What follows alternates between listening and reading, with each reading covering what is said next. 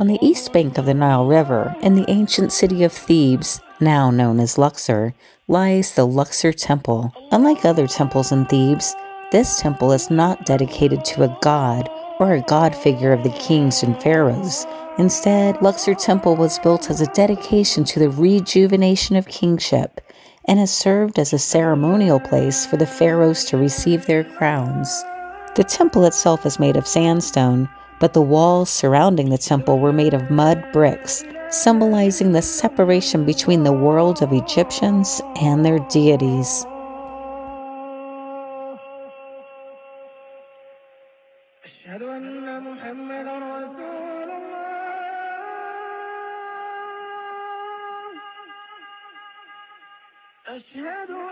One of the main functions of the temple focused on the annual Apet festival, an event in which the statues of the gods Mut, Khonsu, and Amun would travel along the 3-kilometer Avenue of the Sphinx from the Karnak Temple to the Luxor Temple.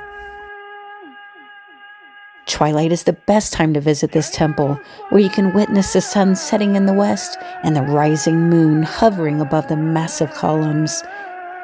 This temple is also lit up at night, making it a spectacular sight. And there's something very beautiful and serene about hearing the evening prayer chants echoing in the background from the local mosque.